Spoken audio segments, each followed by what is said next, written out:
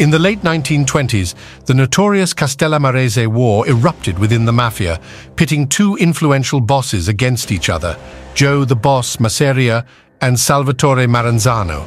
By 1931, a rising mob figure, Lucky Luciano, sought to quell the escalating violence and scrutiny drawn upon the Mafia by eliminating both powerful leaders and restructuring the organization's operations.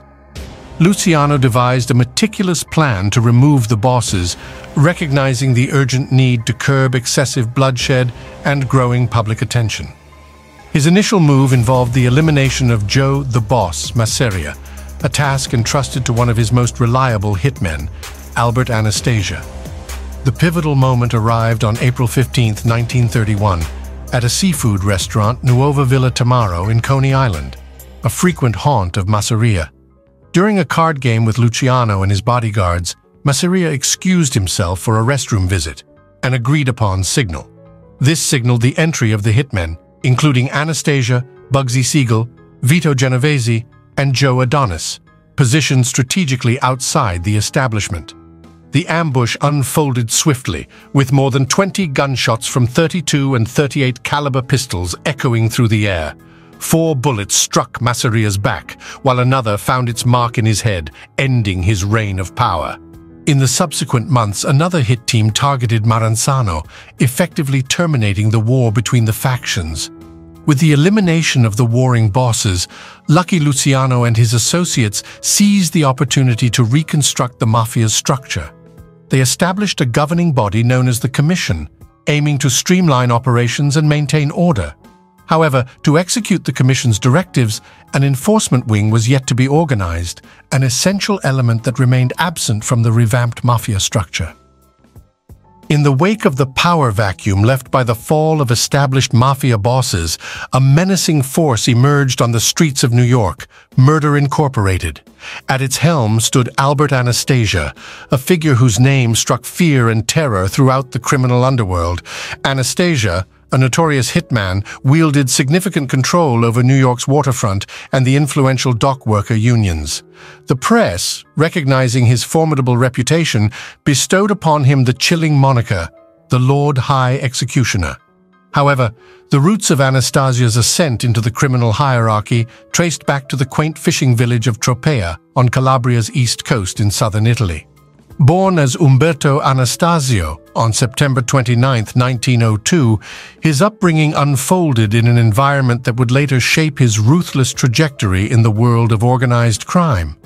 Umberto Anastasio, characterized by a tempestuous temperament and an inclination towards violence, forged his path through the mob ranks. He transformed into Albert Anastasia, a figure who would etch his name in history as one of the most feared leaders of Murder Incorporated.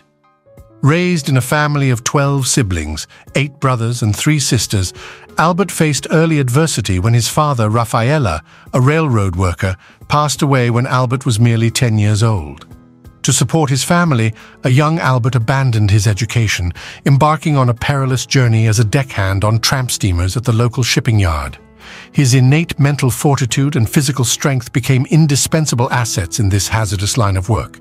At the age of 15, displaying audacity and determination beyond his years, Albert clandestinely boarded a ship bound for New York as a stowaway, accompanied by his brother, Anthony Anastasio, later known as Tough Tony.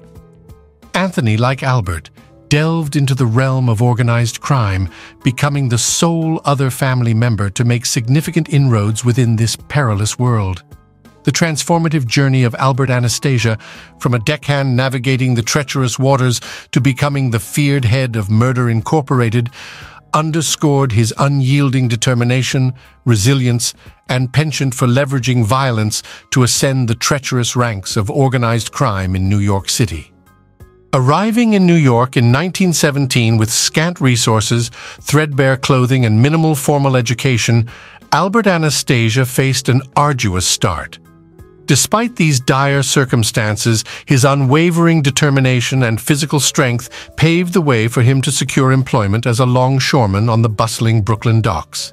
It was in this gritty and bustling milieu that Anastasia would not only grow in stature, but also wield significant influence and authority.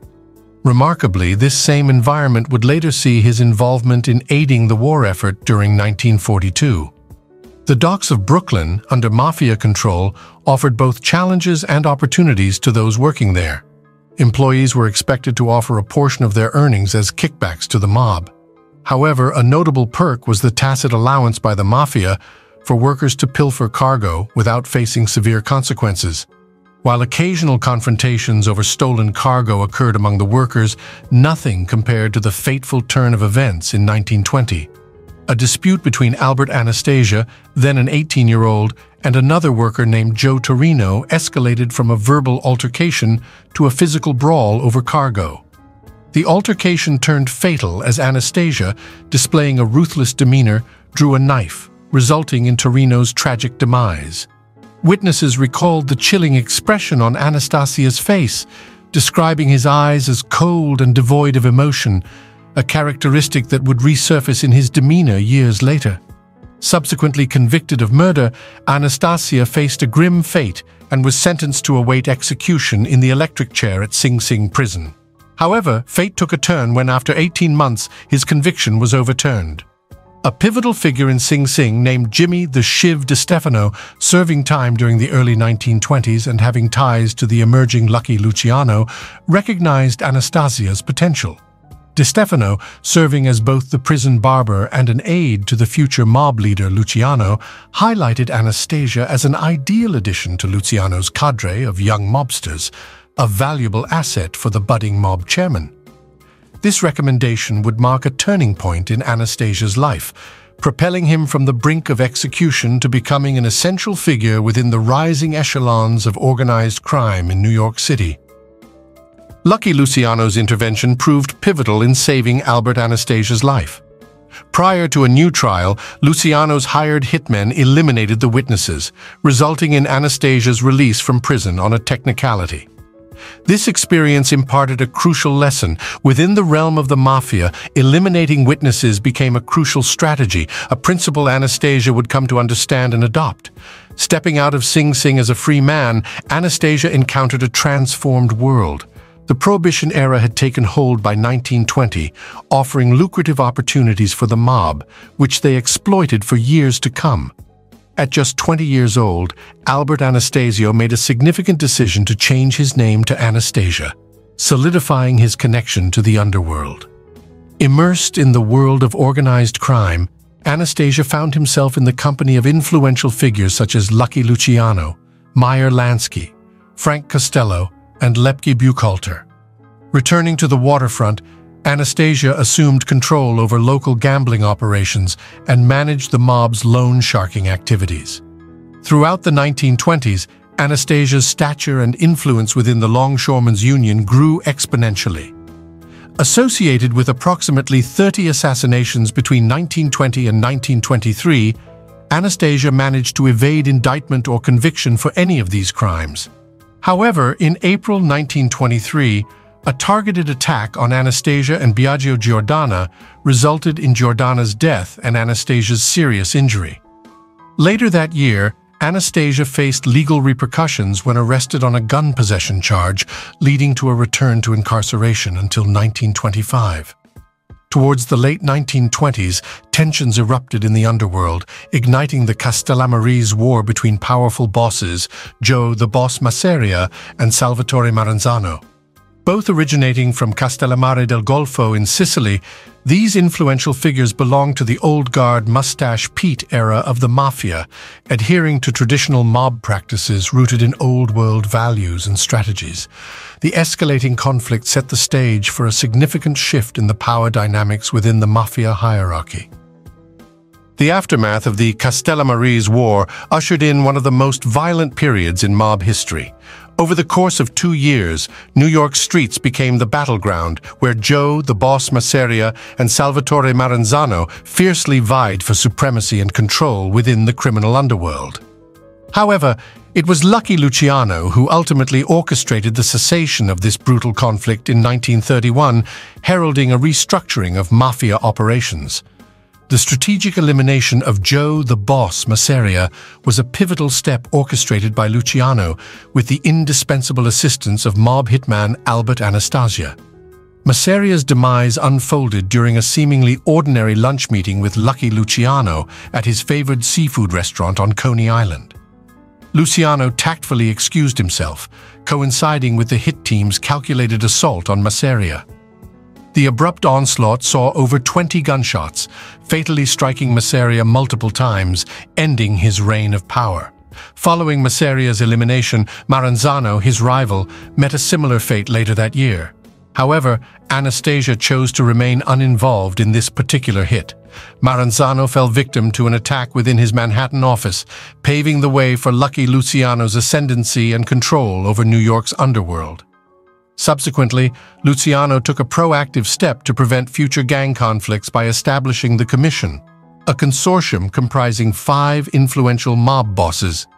This collective aimed for equal power distribution among its members, instituting a voting-based mechanism to settle disputes and avoid further gang wars. The Mafia Commission's creation marked a departure from the old hierarchical monarchy-style structure that Luciano and his associates despised. Instead, it embraced a more democratic approach, comprising top-tier figures from both the Italian and Jewish gangster circles. The formation of the commission symbolized a paradigm shift within the Mafia, reflecting a departure from the traditional autocratic leadership style toward a more collaborative and structured governance system, thereby laying the groundwork for a new era in organized crime. In 1929, Lucky Luciano, alongside his trusted confidants, established the Mafia Commission, a governing body comprising New York's top mob bosses. The commission aimed to mediate conflicts among families and authorize targeted assassinations. However, for carrying out these sanctioned hits, an enforcement wing was imperative. This gave rise to a fearsome new faction in the New York underworld, Murder Incorporated, operating discreetly from a candy store in Brooklyn. At the helm of Murder Inc. stood Lepke Buchalter, known for his role as a labor racketeer and contracted killer, alongside Albert Anastasia, an imposing figure controlling the New York waterfront and dock worker unions. Murder Inc. struck terror within the mob, orchestrating an estimated 1,000 hits during its active years. Anastasia, relishing his central role in executing the Commission's orders, derived a chilling pleasure from being a pivotal figure in these meticulously planned executions. Under Anastasia's leadership, Murder Inc. assembled a cadre of ruthless, disciplined, and efficient hitmen. Mendy Weiss, an integral member born in July 1906, proved to be one of Lepke Buchalter's most reliable associates, actively involved in several key operations. He met his demise in March 1944 at Sing Sing Prison's electric chair. Harry Happy Mayone, born in October 1908, gained his nickname ironically due to his perpetually sullen expression. In 1931, Mayone, alongside Abandando, played a role in aiding Abe Reles and Martin Goldstein in eliminating the 3 Shapiro brothers. His life ended tragically in February 1942 at Sing Sing's electric chair at the age of 33. Martin Bugsy Goldstein, born in October 1905, emerged as a prominent figure within Murder Inc. His involvement in a shootout with the Shapiro brothers resulted in the loss of the tip of his nose.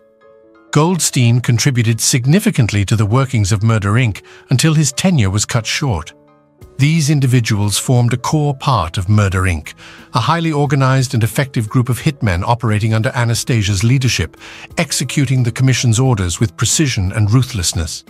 Their exploits and the organized violence they orchestrated cemented Murder Inc.'s reputation as a formidable and feared entity within the criminal underworld of New York City. Charles the Bug Workman, born in October 1908 in New York, gained notoriety for his involvement in the 1935 Dutch Schultz murder. Unlike many of his counterparts, Workman managed to evade the fate of the electric chair, instead receiving a life imprisonment sentence. Astonishingly, he was released in 1964 and lived until 1979, passing away at the age of 70 due to natural causes. Harry Pittsburgh Phil Strauss, born in 1909 in New York, stood out as one of the most prolific and versatile killers within the gang.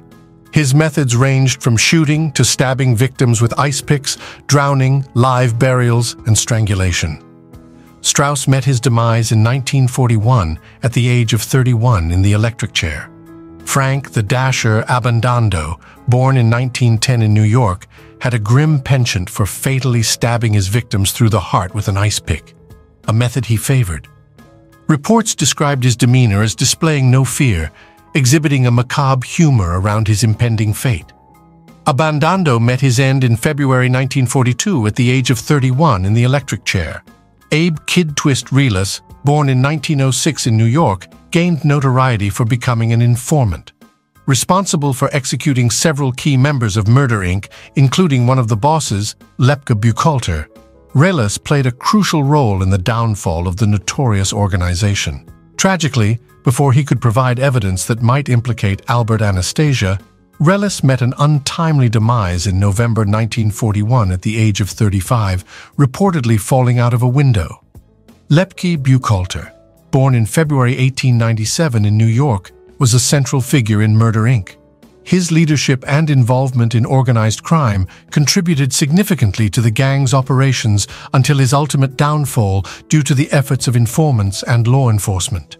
These individuals, with their distinct methods and roles within Murder Inc., shaped the dark and violent legacy of the notorious criminal organization. Their lives and actions, marked by violence and criminality, remained intertwined with the rise and fall of Murder Inc. within the criminal landscape of New York City during the early to mid-20th century. Lepke Buchalter, known as the oldest member of the gang and a prominent labor racketeer in New York City during his time, was also a close confidant of Albert Anastasia. Notably, Lepke remains the sole American mob boss to have received the death penalty, meeting his end in March 1944 at the age of 47 in the electric chair. During Anastasia's tenure with Murder Inc., he implemented a crucial lesson he learned from his time in prison: the importance of eliminating witnesses. This philosophy became evident in multiple instances. In 1932, although indicted for murder involving an ice pick, the case was dropped due to a lack of witnesses. Similarly, in 1933, Joe Santoro, a defiant laundryman refusing to pay kickbacks to the mob, was gunned down by Anastasia in front of witnesses, who subsequently suffered amnesia or disappeared. In 1939, Pete Panto, a longshoreman aiming to purge the union of racketeering, met a grim fate at the hands of Anastasia, strangled and buried in a lime pit, silencing his resistance. However, the year 1935 presented a significant challenge for Murder Inc. following the assassination of Dutch Schultz, the Bronx beer baron. Anastasia played a pivotal role in the plot targeting Thomas Dewey, who posed a threat to the Mafia's operations. He meticulously observed Dewey's routines, even masquerading as a father with a borrowed baby carriage to survey Dewey's Fifth Avenue apartment closely. However, when the commission learned of Anastasia's plan to eliminate Dewey, they intervened, cautioning him against such an action due to the potential heat it could bring upon the mob's leadership. These events underscored Anastasia's strategic prowess and his integral role within Murder Inc., revealing the intricate and often perilous interplay between organized crime, power struggles, and the efforts to maintain a delicate balance within the underworld. Amidst the tension between Dutch Schultz and Thomas Dewey, Schultz's desperate attempt to eliminate Dewey, who was closing in on a conviction for tax evasion, was met with a resounding denial from the commission. Aware of the potential repercussions and the excessive attention it would draw, the commission refused Schultz's request. However, Schultz, known for his fiery temperament, sought an alternative route and approached Albert Anastasia for aid. Understanding the gravity of the situation, Anastasia promptly informed Lucky Luciano and the commission, prompting an urgent meeting. The consensus among the leaders was clear. A contract was put out on Dutch Schultz. Schultz found himself shot in the bathroom of the Palace Chop House restaurant, sustaining a critical wound below the heart. Despite staggering out and sitting at a table, the hit carried out by members of Murder Inc., Charles Workman and Mendy Weiss led to Schultz's demise. However, the aftermath took an unexpected turn. Instead of alleviating law enforcement interest, the incident backfired. Dewey redirected his focus to another key figure, Lucky Luciano. Luciano's subsequent conviction on charges related to forced prostitution in 1936, resulting in a 30 to 50-year sentence, sent shockwaves through the criminal underworld. The apprehension of the mob's chairman signified the vulnerability of even the most influential figures within organized crime. Amidst this upheaval, Anastasia seized a period of relative calm in 1937 to enter into matrimony with Elsa Barnesi, a 19-year-old who had relocated from Canada to New York. Together, they built a family of 2 sons and 2 daughters. Despite Anastasia's deep involvement in the New York underworld, Elsa steadfastly maintained the facade of her husband being an industrious, law-abiding citizen, vehemently denying any connections to criminal activities. This juxtaposition between Anastasia's public persona and his clandestine life within organized crime underscored the complexity and duality of his existence. Anastasia, despite his deeply rooted ties to the underworld, presented a starkly different persona to the public eye. He claimed ownership of a dress factory and portrayed himself as a mattress salesman. In tandem with his fabricated professional image, his wife Elsa painted a picture of Anastasia as a devout churchgoer who abstained from alcohol and was always home by 9 p.m. Their marriage endured until Anastasia's assassination in 1957. Following his death, rumors surfaced alleging that Elsa reverted to her maiden name, Barnesi, and relocated to Canada in the late 1950s. The sanctity of marriage didn't deter Anastasia from being involved with organized crime. He was frequently summoned back into the criminal fold. Lepke Buchalter, a prominent figure in Murder, Inc., sought Anastasia's assistance when faced with looming racketeering and narcotics charges. Anastasia obliged, orchestrating the disappearance of over a dozen witnesses crucial to Buchalter's case. Despite a nationwide and international manhunt, Buchalter remained concealed, reportedly sighted in Poland and the UK. Astonishingly, Anastasia had kept Buchalter hidden in plain sight, right within Brooklyn's boundaries. In 1939, a critical moment emerged when a Murder, Inc. associate, Jack the Dandy Parisi, was tasked with eliminating Morris Diamond, a Teamster official and key witness against Buchalter. As Diamond walked along his usual route at 6:15 p.m., Parisi, concealing his gun behind a newspaper, approached from the opposite side of the street. Lowering the newspaper, Parisi swiftly eliminated Diamond, crucially removing a vital obstacle in Buchalter's legal battles. This event underscored the ruthless efficiency of Anastasia's network and the meticulous execution of criminal agendas orchestrated by Murder, Inc. Anastasia, observing the escalating heat from law enforcement authorities on the mob, found himself at a crossroads. The commission pressured him to reveal the whereabouts of Buchalter, forcing him to make a tough choice between his loyalty to his friend and his allegiance to the mob. Opting for the latter, Anastasia arranged a clandestine meeting with Buchalter, who, after 3 years in hiding, looked drastically altered, sporting a mustache and a noticeable weight gain. Anastasia assured Buchalter that a deal had been brokered with the FBI, allowing him to serve only a few years in prison.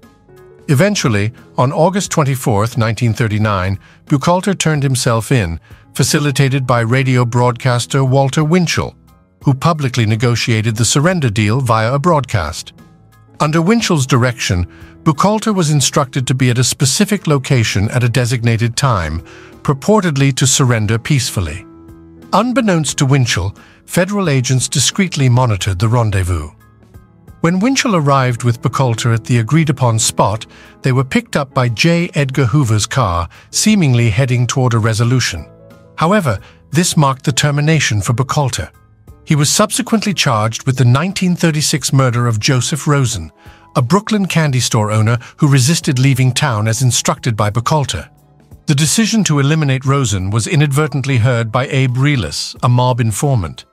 Buchalter's legal proceedings ended with his conviction and, notably, his execution in 1944, becoming the first mob boss to face capital punishment. The downfall of Murder, Inc. materialized in 1940, when one of Anastasia's top hitmen became a government informant, disclosing comprehensive details about Murder, Inc.'s operations, including unsolved murders, as part of a plea to evade the electric chair. This betrayal signaled the unraveling of the once formidable criminal organization orchestrated by Anastasia and his associates. The chilling saga of Murder Inc.'s downfall saw its key members, including Lepke Buchalter, meet their fate in the electric chair due to the testimonies provided by informant Abe Reles. However, Albert Anastasia, the infamous Murder Inc. boss, seemed to possess a shield of protection, thanks to his significant connections and influence within the mob. This aura of power would prove pivotal for him in the turbulent year of 1941. Anastasia, often referred to as the Prime Minister of the Underworld, was renowned for his strategic approach, seeking diplomatic resolutions to problems whenever plausible within the realm of organized crime. However, navigating the treacherous underworld often demanded alliances with formidable figures, and Anastasia was no stranger to forging associations with powerful individuals like Frank Costello. This strategic alliance provided muscle to Anastasia, while reciprocally offering political support and cover to Costello and his associates. By November 1941, Abe Reles, the ex-Murder Inc. hitman turned government informant, found himself ensconced in the Half Moon Hotel on Coney Island under the strict surveillance of the FBI. Tasked with testifying against Anastasia, Reles was under constant guard to ensure his safety. However, Reles's mysterious death on November 12, 1941, at the hotel's restaurant roof sparked controversy. Officially labeled a suicide attempt by jumping from his fifth-floor window, speculation swirled that he might have been pushed and the scene staged to appear as suicide. The circumstances surrounding Reles's demise were shrouded in suspicion. Despite the FBI's rigorous surveillance and the presence of guards, his fatal fall raised eyebrows. In a peculiar turn of events, all 5 policemen entrusted with Reles's safety claimed to have inexplicably fallen asleep, professing complete ignorance of the incident. The untimely demise of Reles, the key witness against Anastasia, fueled conspiracy theories and doubts about the authenticity of the official narrative, leaving an indelible mark on the already murky landscape of organized crime and law enforcement's role in curbing it. Amidst the murky circumstances surrounding Abe Reles's mysterious demise, the lack of concrete evidence led to the dropping of charges against Albert Anastasia. However, suspicions lingered given the understanding that any attempt to eliminate Reles would likely have required Anastasia's authorization. The collapse of the case against him was a matter of immense scrutiny, prompting District Attorney William O'Dwyer to remark on the perfect case against Anastasia disintegrating without a trace. In 1942, Anastasia enlisted in the army, assuming the role of a tech sergeant. This strategic move was geared towards bolstering his application for naturalized citizenship, which was granted in 1943. His military tenure was short-lived, ending in 1944 due to age-related discharge. By 1945, Anastasia had relocated to a fortress-like mansion nestled on the Palisades Cliffs at 75 Bluff Road in Fort Lee, New Jersey. This opulent estate sprawled across 1.3 acres, boasting 34 rooms, 5 bathrooms, and a perimeter fortified with barbed wire, complemented by vigilant Dobermans. A stark contrast to his earlier residence in Red Hook's Little Italy on Pioneer Street during the 1920s and 1930s following his release from Sing Sing. This new abode provided sweeping views of Manhattan and marked a significant shift in his lifestyle. However, this palatial haven eventually emerged as a focal point of a looming tax evasion scandal in the 1950s, drawing attention from law enforcement. Anastasia's purported income as a dress contractor for the Madison Dress Company, alongside other listed occupations, including a stint in the cheese business from 1936 to 1940, raised eyebrows.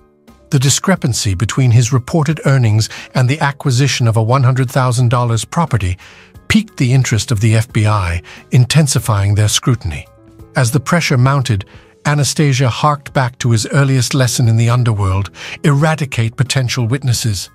The looming specter of the law and the FBI's relentless inquiries spurred Anastasia to resort to the methods that had often served him in the past, shrouding his actions in secrecy and generating an aura of impenetrability. In April 1954, Vincent Macri, Albert Anastasia's bodyguard, met a grim fate. His demise was perceived as an attempt to silence him due to his intimate knowledge of Anastasia's financial dealings, potentially making him a pivotal witness in the impending tax evasion trial. A year later, in May 1955, Charles Ferry, a plumber, and his wife were brutally murdered. Ferry was on the brink of divulging details regarding the services he had rendered to Anastasia at the Fort Lee mansion, services that reportedly amounted to approximately $9,000. The Ferry couple's residence was discovered drenched in blood, yet Charles Ferry's whereabouts remained unknown, with only blood-soaked shoes as tangible evidence. The suspicious series of events, including the death or disappearance of key witnesses, prompted a reduction in Anastasia's charges, resulting in a lenient one-year prison sentence. Following the disbandment of Murder Inc., Anastasia found himself reverting to the role of an underboss to Vincent Mangano. However, his history as a formidable gang leader rendered him reluctant to settle for a subordinate position under a boss he neither respected nor shared common ground with. The simmering discontentment within the Mafia was about to reach a boiling point, setting the stage for a seismic power shift within the criminal underworld, and once again, Anastasia stood at the heart of the impending upheaval. Vincent Mangano, who had presided over what would eventually become the Gambino crime family since the restructuring orchestrated by Lucky Luciano in 1931, found himself at odds with Anastasia. Over the course of 2 decades, tensions mounted between the two mobsters, exacerbated by Mangano's growing resentment toward Anastasia's close affiliations with Lucky Luciano and Frank Costello. The strained relationship finally reached its breaking point, fusing personal enmity with the long-standing rift. In April 1951, the disappearance of mob boss Vincent Mangano and his brother Philip Mangano sent shockwaves through the criminal underworld, signifying a pivotal moment of transition and turmoil within the organized crime syndicate.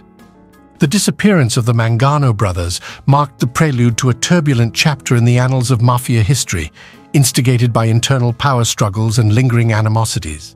In the wake of Vincent Mangano's disappearance and the discovery of Philip's body in a Brooklyn swamp, Albert Anastasia was confronted with a dire predicament. His presumptive act of seizing control by declaring himself boss of the family following Vincent's disappearance was a direct breach of an implicit Mafia protocol, a rule deemed worthy of capital punishment: the assassination of a mob boss. However, Anastasia didn't tread lightly. When summoned by the commission, he offered a staunch defense, asserting that he had acted in self-defense, contending that the Mangano brothers intended to kill him.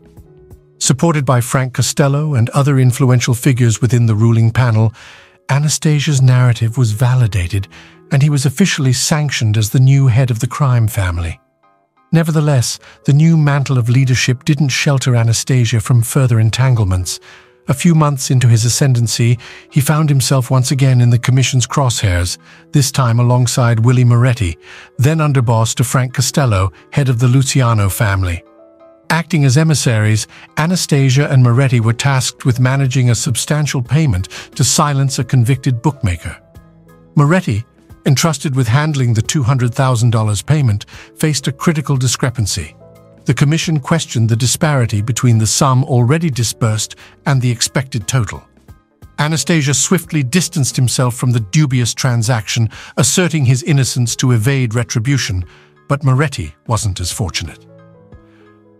On October 4, 1951, during a lunchtime gathering at Joe's Elbow Room restaurant in New Jersey, Moretti met a tragic demise.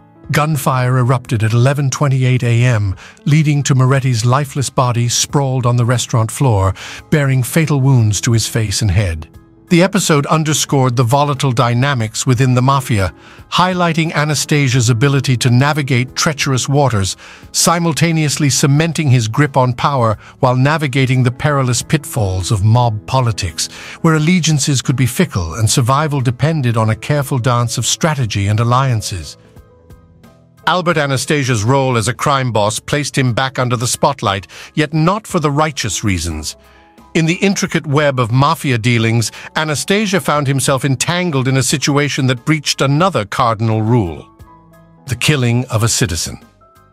By 1952, Anastasia resided in a fortified mansion in New Jersey, resurrecting his position as a mob boss, reminiscent of his Murder Inc. days.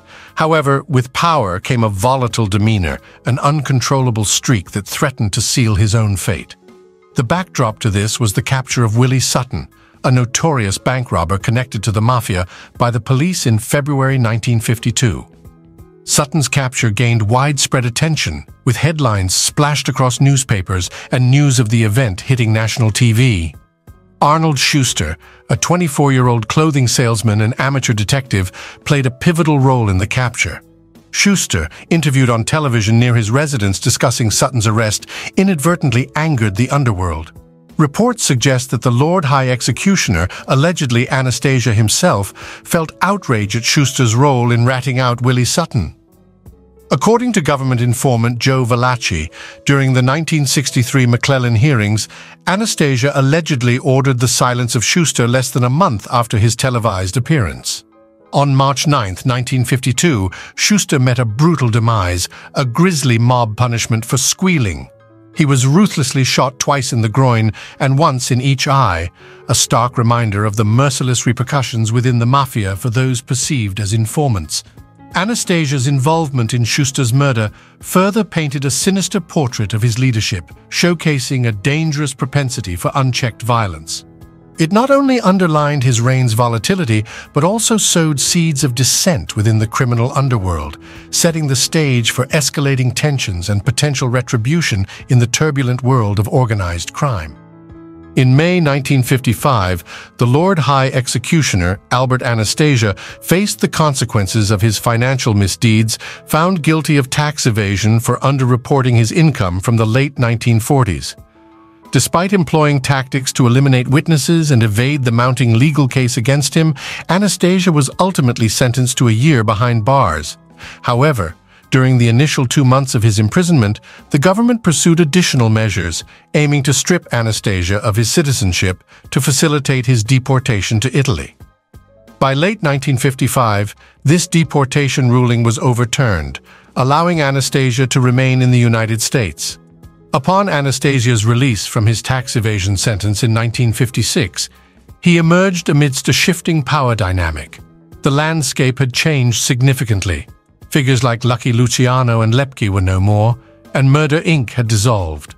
Only Anastasia and Frank Costello remained prominent, but Costello's position was soon threatened by a formidable and ambitious mobster, Vito Genovese. May 1957 marked a critical juncture when Vito Genovese, alongside Anastasia's underboss Carlo Gambino, plotted a power move against Frank Costello. Genovese, patiently biding his time for 10 years, orchestrated an attempt on Costello's life. Vincent Chin Gigante received orders from Genovese to assassinate Costello.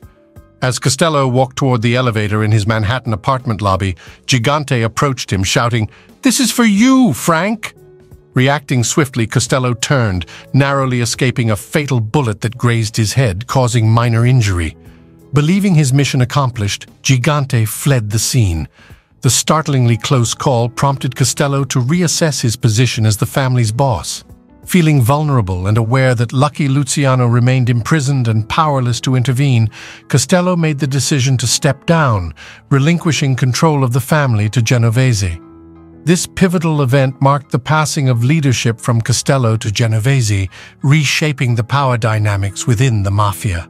Anastasia, having survived his own legal battles, found himself positioned within a landscape undergoing seismic shifts, where allegiances shifted and ambitious mobsters vied for dominance and control. The events leading up to Albert Anastasia's demise portrayed a convoluted web of shifting loyalties, intricate power plays, and conflicting accounts regarding his role in the mob's internal conflicts. After relinquishing control of the family to Vito Genovese, Anastasia found himself increasingly isolated, having lost the support of his former allies. Conflicting narratives emerged regarding the attempted assassination of Frank Costello in 1957, a pivotal moment often clouded by varying reports and historical perspectives.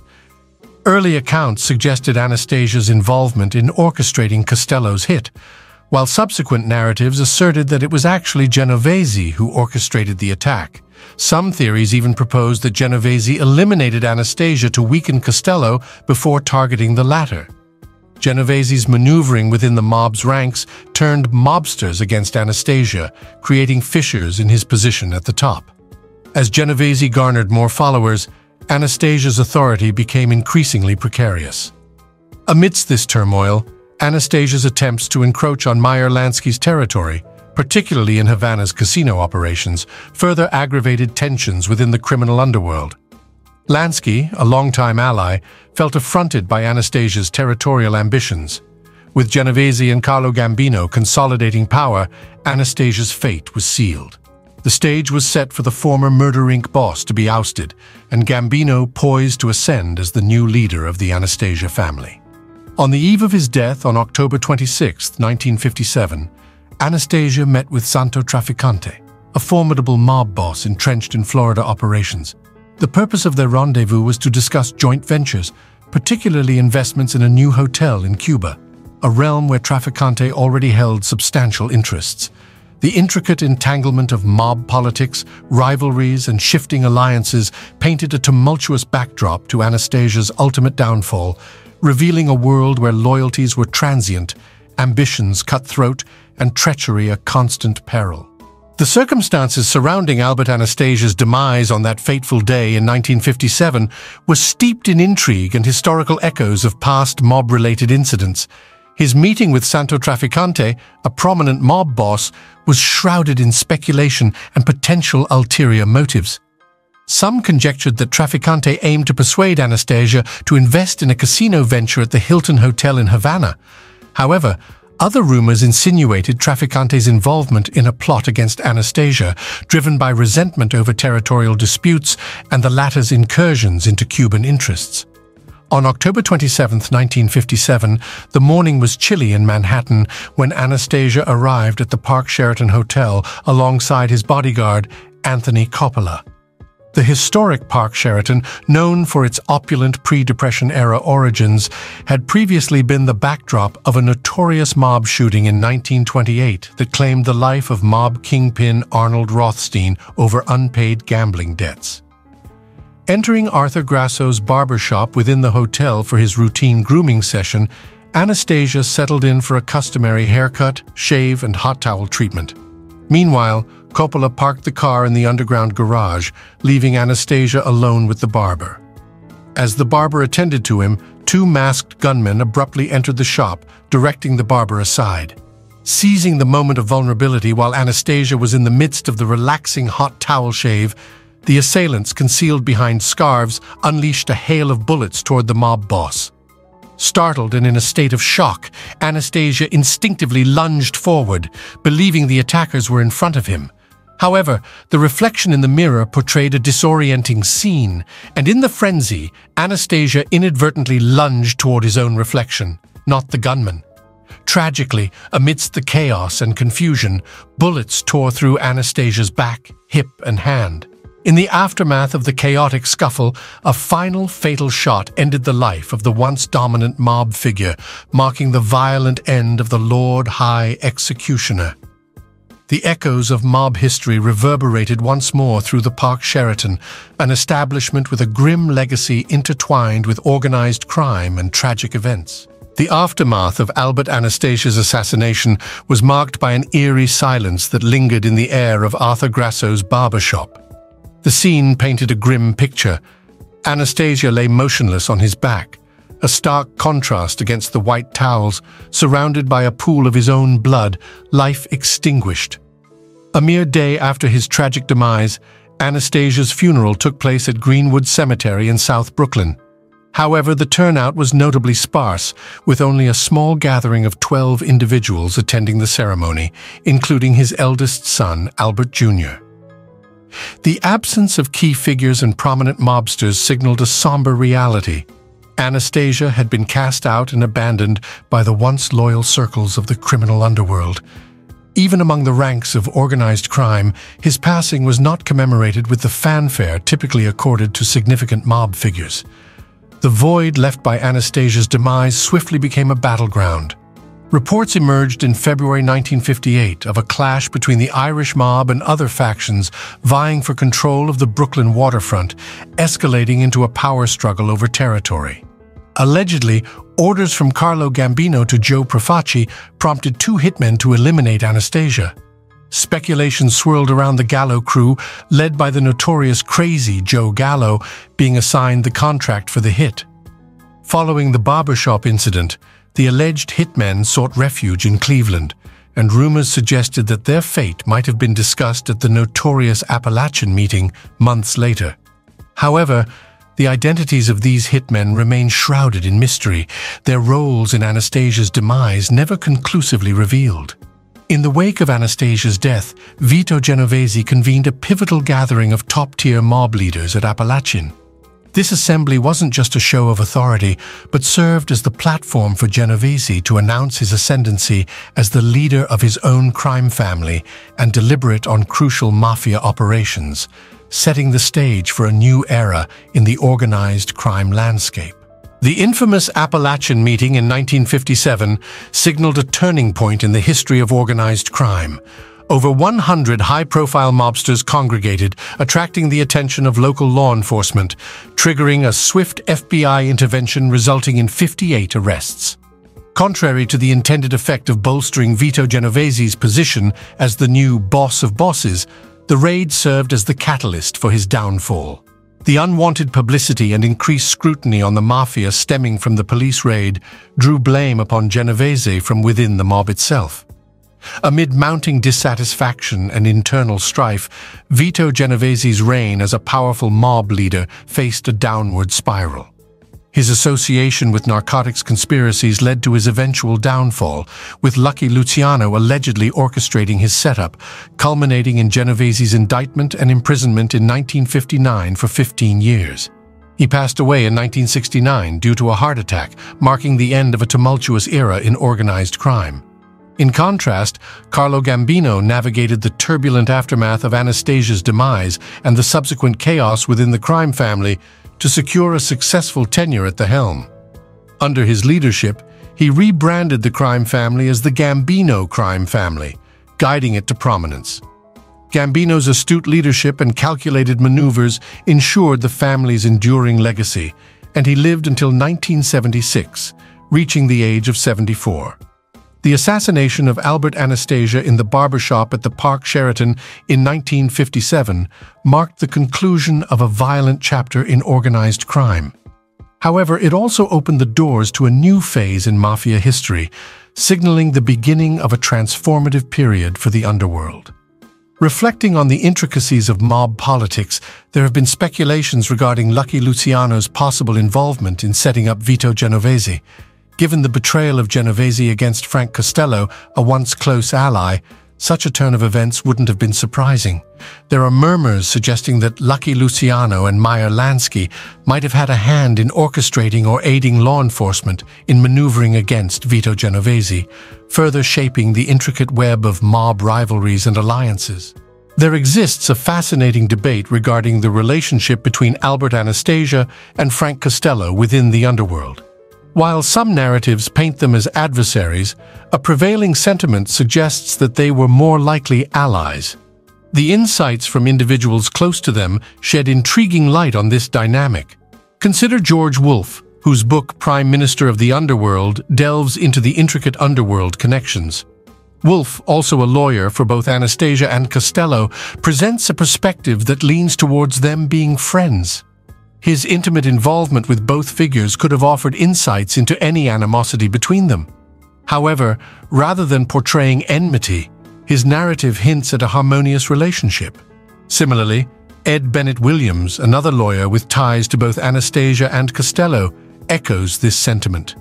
In his book, there are accounts of the two mob figures spending time together and seemingly maintaining an amicable rapport. Williams's recollections further reinforce the notion that Anastasia and Costello were more aligned as allies than adversaries. These accounts from individuals closely associated with the underworld figures carry weight in deciphering their relationship dynamics. The absence of stories highlighting intense rivalry or conflicts between Anastasia and Costello seems to suggest a camaraderie rather than hostility. Thus, based on these insights, it's plausible to consider that they operated as allies within the complex landscape of organized crime.